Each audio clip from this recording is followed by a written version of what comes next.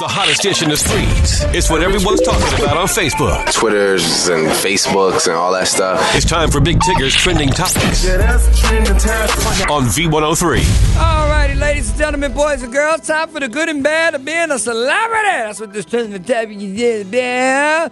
Let's start with Beyonce. Start on a good note. This lady's expected to move 600,000 first week.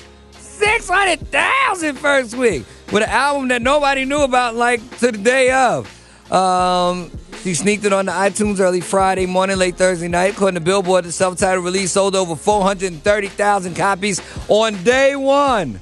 And apparently, you got to remember, usually people have a whole week for their first week, like Tuesday to Tuesday.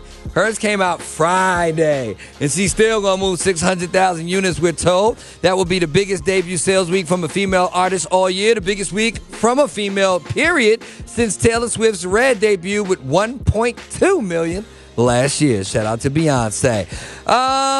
Let's see. Who else do we want to talk about? The homie Chris Brown, ladies and gentlemen, a Los Angeles judge will address Chris Brown's probation status today. The troubled singer is due in court today to hear the results of a supplemental report over the alleged probation violation stemming from an October fight in D.C. The fight resulted in a charge of misdemeanor assault. Chris is currently spending 90 days confined to a residential rehab facility for anger management. We'll keep you posted on how that turns out.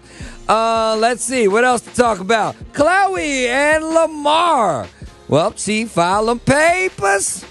She has filed a petition to divorce the NBA star Lamar Odom using irreconcilable differences for the split. They both signed a prenup, keeping their property separate before tying a knot. Khloe's petition does not request spousal support and asks that Lamar not be granted any either. And she's not wasting any time finding a new man, rumor has it.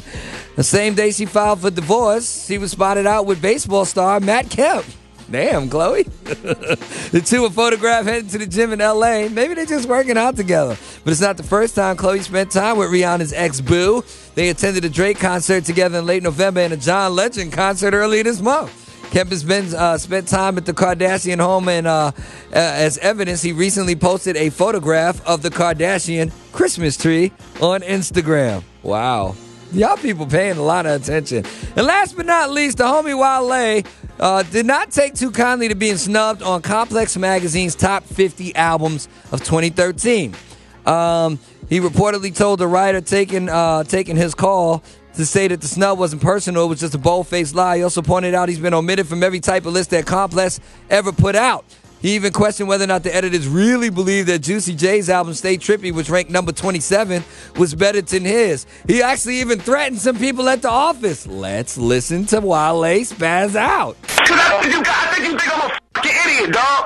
Cause y'all always do this shit. How the fuck you mean to tell me my outfit ain't in the top 50 of that? That's what you believe? Or if you saw me in the street, would you be like, oh, dude, I think you, oh, shit, man. Y'all think it's great, man. Which one is it? Because if I see one of y'all gonna tell me that in my face. Look, let me tell you, when we make these lists, we all get together, we have a big staff meeting, and we debate the list for hours, and we consider lots and lots of artists, more than 50 artists, 100, maybe 100, maybe 200. All right. I see y'all tomorrow. I'll see y'all tomorrow. How about that? Get the security ready. Wow. Did you just threaten people? I ain't got nothing to say about that right there, because I might be on the next call. In any case, that's going to do it for the Trending Topics. Thank you for tuning in and turning up, ladies and gentlemen. If you missed any part of this, please head on over to v-103.com, where you can not only listen to it in its entirety, you can see me with I don't want no problems face. Okay? Stay tuned in and turned up. More Big Tigger Show, a special guest in studio, and Big Tigger's blessings all on the way. Next on V103.